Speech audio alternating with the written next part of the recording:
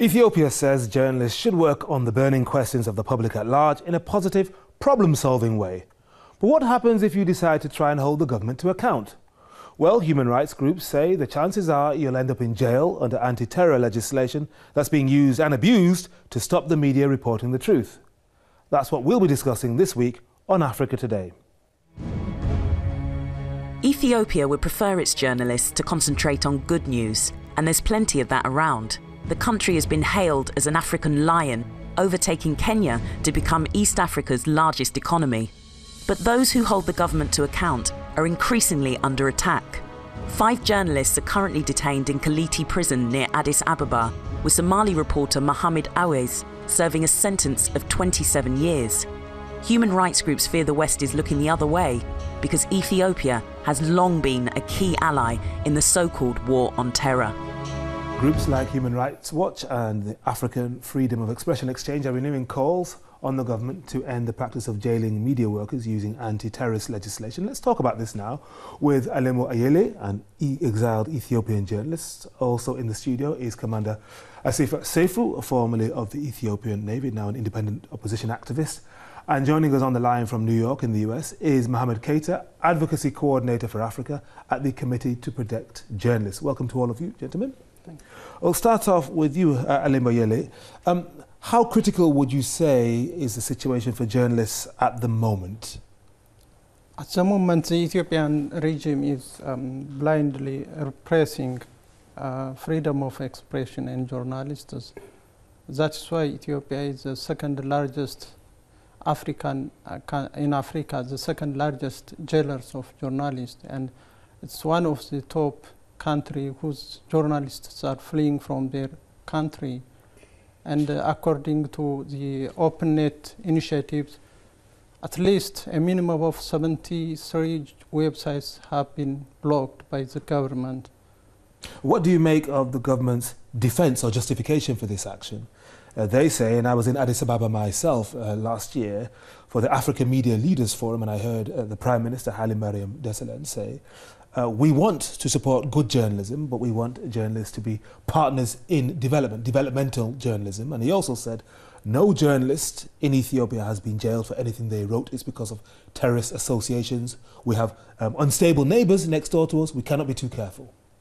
I think you have been told the joke of the season, if not the centuries. Otherwise, Mr. Haile Mariam knows that he cannot express what he feels, but what he is told by his TPLF bosses or few individuals of the regime. What are you talking about? Are you saying that he is, although he's Prime Minister, he's not in control and there are other people who are forcing him to say these things? That is my perception, and I think that is true if dig deep down, if you look at how they structure and how they share power. Otherwise, in regarding to the journalist, Human Rights Watch, Amnesty International, CPJ, International Federation of Journalists, and other organizations of freedom of expression have been certified that Ethiopia is one of the countries where journalists have been clamped down. You mentioned the CPJ, the Committee to Protect Journalists. We have them on the line. Now, Mohamed Keita is in New York. Mohamed Keita, how would you characterize the government's relationship with journalists in Ethiopia at the moment? How concerned are you about individuals like Eskinder Nega, who is serving an 18-year term, Wubshet Taye, 14 years, a very famous case, Reot Alemo, 1,000 days and counting in prison, and then, of course, as mentioned in the report, Awais Mudde, Somali, sentenced to 27 years in prison, starting that sentence in February. Yes, we're extremely preoccupied by the health, especially of Reot Alemo and Wubshet Taye. Their health have deteriorated in custody, and they have been denied adequate medical attention, and authorities have also conducted reprisals against them, hardening or harshening their detention conditions, or moving them from prison to prison, or denying family visits. And we're extremely preoccupied because, unfortunately, Ethiopia has already a precedent where back in 1998, a journalist died after being denied adequate medical attention while in jail. And, that journalist was also in jail for writing articles. So there is a very sad precedent. And but Ethiopia is not the only country that jails journalists, of course. Why do you think these particular journalists have been in prison? There are many others who operate in the country and who haven't caught the attention of the authorities. Yes, these journalists are some of the most prominent in Ethiopia, and we believe they were jailed in order to silence others into basically silence. But what was wrong with what they wrote, though? I mean, in terms of their journalism, because this is a critical factor, isn't it? When the government notices you, then it's something that you've written that they disagree with. What was wrong with what they wrote? There is absolutely nothing wrong with anything they wrote. Anyone can consult and read the articles they have written. Eskinder's articles are available in English. His words are very clear. They wrote about the issues of the day-to-day Ethiopians face, the lack of democracy, the corruption, the ruling power, abuse of power, issues that everybody knows. They just articulated these issues in a very public way. They did not have secret meetings. We looked at the evidence presented by government prosecutors in all these cases, and they amount to articles they wrote. And none of these journalists called for violence. None of them called for people to get on the streets.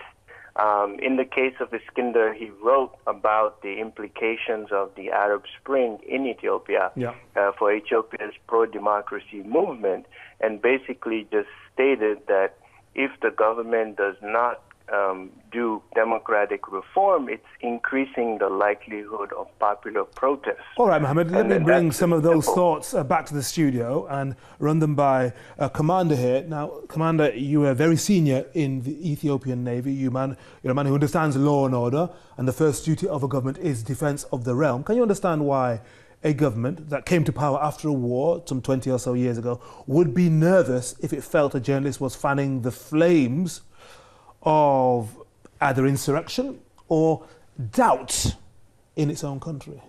May I first thank Mohammed, Mr. Keto, for highlighting the problems of Ubishet, who has a kidney problem, serious kidney problem, and Riot Alamu, who has his breast problem, and who have been denied medical help. This could be very serious. On top of that, Riot is being harassed by the prison authorities, not directly, but by people that have been sent within prisoners society. So these are some things that have to be highlighted, as have by all journalists, and Ubishet and Riot Alam's case have been highlighted. Another thing that we need to talk about is about facts. You brought up the case of Haile Mariam saying that. I'll come to your question. May I exemplify this with a very interesting scenario? In one country, there was one accomplished liar. One person, a friend of his, said, it would be a pity if such an art were not to be passed on. And the liar said, but he's training his son. So one day, he was testing his son and said, he looked up and said, look, son, do you see what's happening in the sky? He said, what? Wheat is being thrashed in the sky. The young man looked up and said, oh, father, my eyes are full of shaft. And he said, you have graduated. Haile Mariam is a trainee of the most accomplished liar. Are you talking about his predecessor? His predecessor. Meles Zenawi. Absolutely. Who was received with acclaim toward the latter part of his 20 or so year rule in the capitals of this country, the UK, in Paris, in the United States, as somewhat of an African visionary.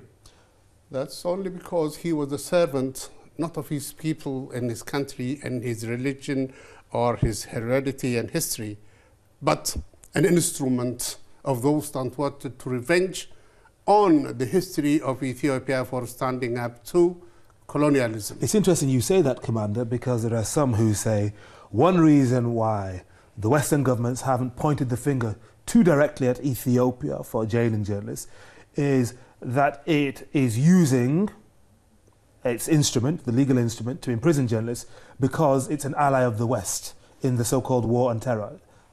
Do you agree with that? Absolutely. When this terrorism is an excuse. Somebody said that a country that has little or no respect for itself introduces so many laws to make sure that people, the people of that country cannot move right, left, up or down. And you are thinking of the 2009 anti-terrorism proclamation, the most recent one. So many of them. Now, you asked me whether a government has the duty to maintain peace and security. Yes, if that government was the people's choice and the people's preference. Yeah. These people were not chosen or elected by the people. They have imposed themselves on the country. They have held elections, though. Quasi-elections, artificial elections.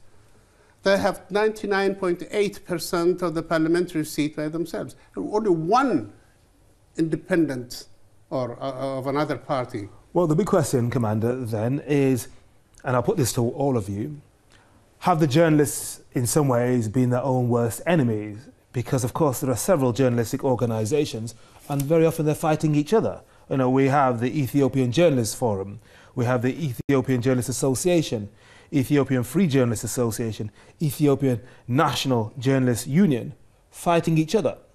What should they be doing? I think the regime in Ethiopia is very good in promoting this lapdog media, creating its own media outlets and dividing the journalists among themselves. Otherwise, the real journalism association is in exile. Because there's a gentleman called Shimelis Kamal, the deputy head of the Government Communication Affairs Office, and he's saying that the journalistic standards are very poor. Many of the journalists don't write facts, it's all opinion. They don't back up what they're saying with evidence. So you can see why the government is determined to make sure, maybe to rid the media of bad operators. That's what it seems to be saying. Yeah, but we shouldn't forget that Mengistu was saying the same thing. Mengistu was saying that he was ruling people for people, and he formed political parties in the name of the people. And the same thing is happening. No dictator in this world said, I'm against people. Every dictator says they are working for people while killing people. So in terms of promoting media, at the moment, the Ethiopian regime is not promoting independent media, to my observation, and as a lot of media human rights organizations certified. Well, the question, though, and I'll put this to you, Mohammed Keita, is one of the problems for these journalistic organizations in Ethiopia who campaign for press freedom, their funding and their support often comes from outside, from organizations like yours, the Committee to Protect Journalists. So the Ethiopian government can then say, oh, well, look, you're serving a foreign interest, a foreign agenda, instead of supporting a government. Oh, first of all, I want to correct that CPJ does not fund any press organization around the world. Not you, so but there are organizations correct. Which do support journalistic organizations or bodies within Ethiopia and elsewhere in Africa. Yeah, that is a false argument given the fact that the Ethiopian government relies on extensive external support to fund its own operation and to feed its people. I mean, that is just selective outrage, and that is a non-issue, really. That is an excuse. And as far as most of the other press unions existing in Ethiopia, they're all funded and controlled by the government, underhanded. So they're not really independent press unions. They're not really campaigning to free the journalists or defending press freedom in the country. They're in fact echoing the government's own rhetoric around this. And the government has been very good at spreading confusion here and there. And they do not have the moral high standard to lecture anybody on journalism, given the fact that the state media and the pro-government media regularly prints editorials and columns with naked slander, branding independent journalists as terrorists, as traitors, as individuals involved in activities with Al-Shabaab. I mean, the level of propaganda and smear campaigns by the state media is absolutely disgusting. And so it's kind of hypocritical for them to be trying to point the finger at the private press and say the private press is unethical and not reporting truths. Okay, Mohammed Keita, for the moment, thank you very much. Now, lots of our viewers have been leaving comments on our Facebook page this week, so let's take a look at a few, and we'll start with Linda Grant from here in the UK, and she says, why does Britain continue to stand by and play deaf and dumb to the cries of journalists and human rights groups around the world? It is the usual politics at play. Press freedom is being systematically destroyed by the Ethiopian government. Anyone who dares to be critical risks being jailed or even tortured. We have another post from Abdel Alim who says, human rights groups are overly critical of Meles Zenawi's legacy. His government is the reason we now have a multi-party political system in Ethiopia. He also introduced a private press in Ethiopia. And finally this from somebody calling himself Steve Biko, and who says, there is no such thing as a free press in Ethiopia. They are throwing journalists in jail and calling them terrorists. Why are our African leaders so thin-skinned, so fearful of criticism? Well, if you would like to have your say, here's how you can do so. Keep your thoughts coming in. You can email us or text us. Go to our Facebook fan page. Or you can follow us on Twitter.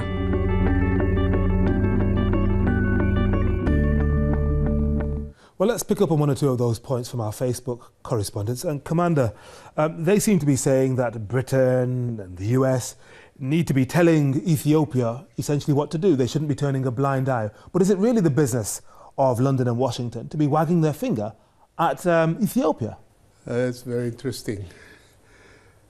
Is it the business? Unfortunately, it is. It is. Unfortunately. It's not only the business of these countries. They enforce so many things that are alien to various countries because it was in the interest of these countries, i.e. Britain and the US and other powerful and rich countries.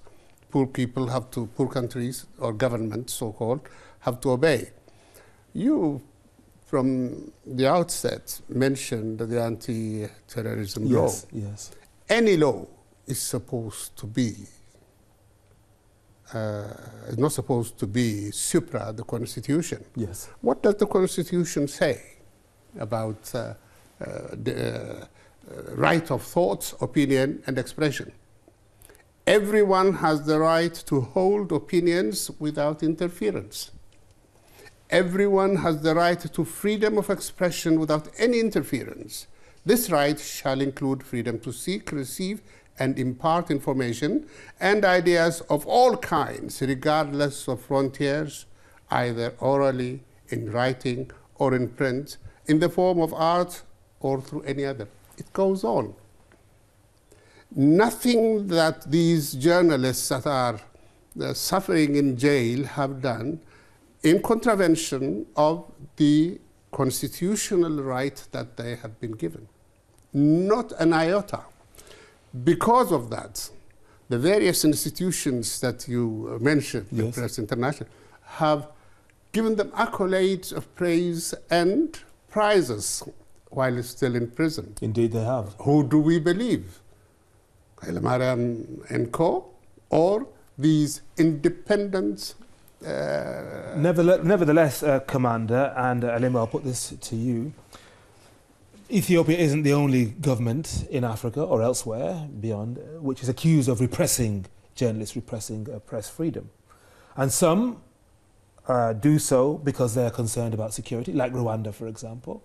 And some Western governments say, look, some of these countries have been through so much hell, they're still developing, give them time. And when they've developed, then journalists can be the fourth estate. They can then criticize and they can do what they do so well in the West.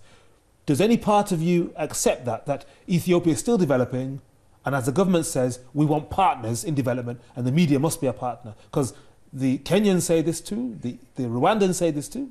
Do you understand that at all? I think the value you are discussing, this freedom of expression, is universal human norm, universal human values. And the people of Ethiopia knows what to do and what they want. The African dictators, including the Ethiopian regime, are saying this just to keep their people under their dictatorial rule. Otherwise, they know the people know what they want, and but if the people were really free to express themselves as you want them to be, what would they say? Definitely, they will vote for their representative, and they can design. They can vote for for developmental strategies, whatever they want. All right. And the people of Ethiopia are not less than human beings than any Western society. Okay. Let me finish with you, Mohammed Keita, from the Committee to Protect Journalists. What do you think the next step is then? Because these journalists aren't getting out of jail anytime soon, despite the pressure you and other international organizations put on Addis Ababa. Well, I mean, I think the solution is in the hands of the Ethiopian government. They know what they should be doing, and it's sad that it's going to take longer for them to really realize that they are against history, because the trend is towards freedom. It's a natural impulse, and even China, that the Ethiopian government is copying. Even in China is trending towards more freedom, because the Chinese leaders are understanding that in order to achieve the full economic development, they need to relax a little bit. So hopefully the Ethiopian government will get it. But in the meantime, as the longer they keep these journalists, the louder the voices for their release will grow. And, you know, jailing journalists is really a statement of fear. We understand that the Ethiopian government was fearful when the Arab Spring began, and that this was in reaction to it, fearing that they would face an uprising. And so, you know, it's really a message that they should relax and, you know, with all the power that they enjoy already. Thank you very much indeed to Mohammed Keita from the Committee to Protect Journalists in New York. And that's it for today. Thanks to all those of you who sent in comments to us. Remember, you can email us at the address on screen, you can text us, or you can also follow us on Twitter. Many thanks to our guests, Eluma Ayele, Commander Asifa Seifu, and Mohammed Keita. Join us next week for another edition of Africa Today. Till then, it's goodbye. And on behalf of the whole team, thanks again for watching.